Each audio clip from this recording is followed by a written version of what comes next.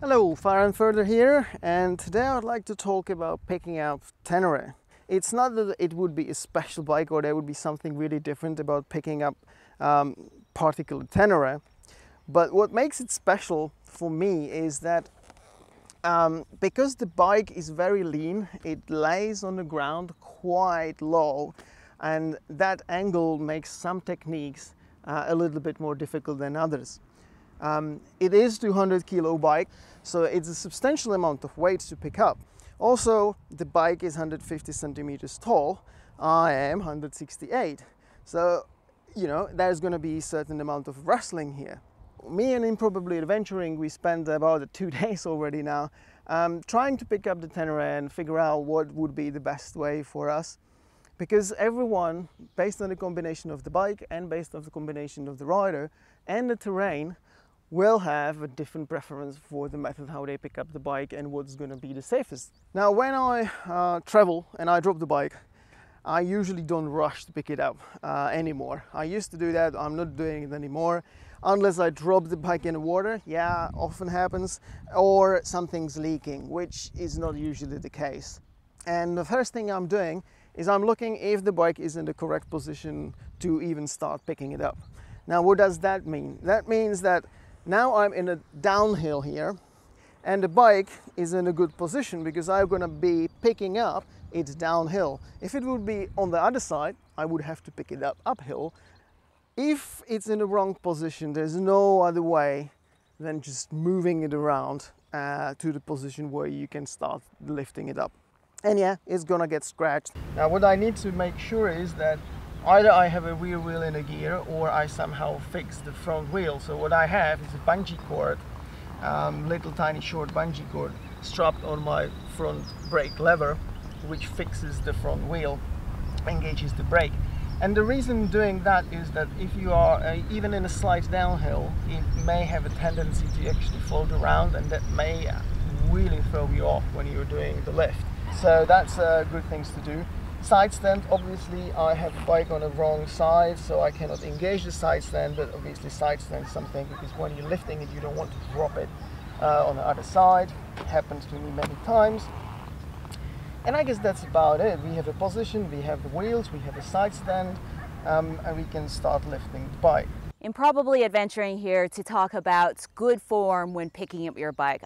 So you've probably heard two things about lifting. One is that you want to lift with your legs and not with your back. And secondly, that you want to maintain a straight back through the lift. So those are both correct, but let's explain what those mean.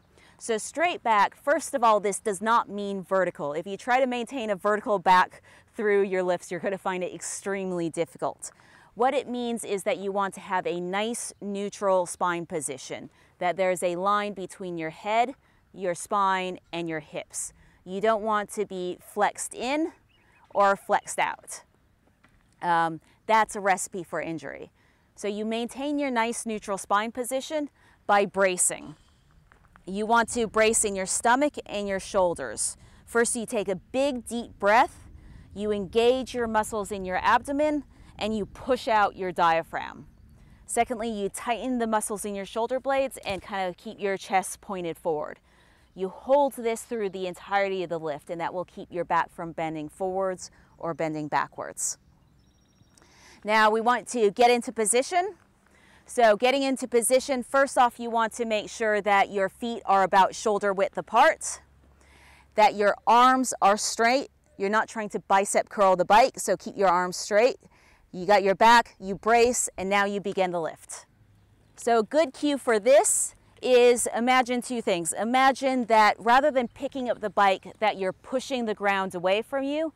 This engages your quads, and then imagine that you're pushing your hips forward, and that will engage your glutes, and that will give you that good lifting power. Now you may find that when you're doing this, even if you're doing everything correctly, that your back is rounding. This is usually a sign that you're lifting a heavier weight than what you should be. Cool. While we were talking about the form, we shown one of the lifts which I used to do with the CB500X. What I'm going to do now is show another 3 lifts, and I'm gonna quickly talk about the mechanics of each of the lifts and why I like it for the Ténéré or why it doesn't feel that right. Okay, very popular lift is the back lift. Everybody knows that one. Mechanics very simple. Grab the handlebar, grab something in the back, and your ass needs to push onto the seat. Feet apart, good braced position, nothing complicated in here, and all the strength comes from the legs. So let's do that, and we walk towards the bike. Very easy, lifting the bike. It works great, I like that lift. Unfortunately, because the Ténéré is so low, my ass is not pushing completely on a seat. It's really good lift for BMWs and all that, which are a little bit higher up, but still pretty much very good lift. So these two methods, I call them crawl methods. They look quite funny, but they work actually really well for me and for the Ténéré. The reason being, I'm really short and the Ténéré lays down quite low. These methods are from Mototrek, and they utilize the fact that if I press towards the bike with my shoulders and all the force comes from the muscles in the legs, I actually make that to happen. So how does it work?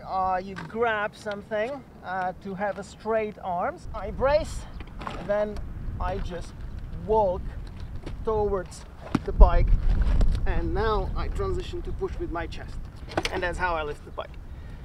Works very well. There's another variation of this from Mototrek. This crawl is probably my favorite now.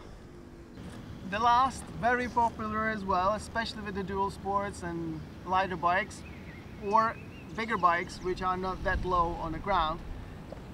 Handlebar lift. Mechanics is very simple. The wheel needs to point to the sky, and you're supposed to grab the handlebar with two arms and then lift it up that way. This one doesn't work that well for me because I'm short, Ténéré is tall and heavy, and I reach the point where my legs are straight, my arms are straight, and a bike is definitely not upright, which means that I have to transition to something else. Chris Birch shows moving like that way, pushing that way. I hate this one.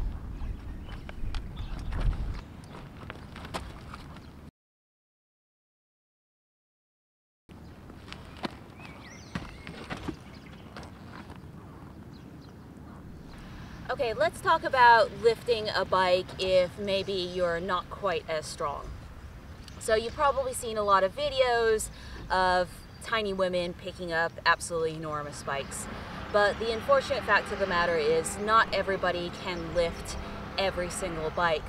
For me, I was able, after a lot of practice, to actually pick up Ténéré, but that was maximum effort.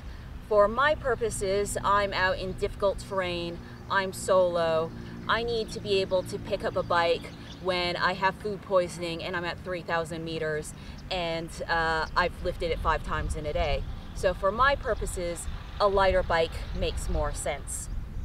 But if you're saying staying tarmac or easier roads, your calculation might be different.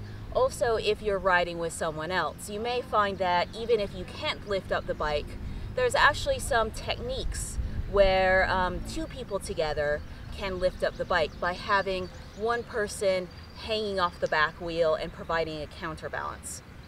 It looks like it actually wouldn't make a difference, but it actually makes a huge amount of difference, makes it much easier to lift. So if you're riding with a friend, even if that friend and yourself are not that strong, by utilizing this method, you could pick up even a very heavy bike when one of you drops it. So, try to find your method, keep safe, keep your back safe, and that's about it. Okay, one, where my arm, what did I want to say? I don't even know what I wanted to say.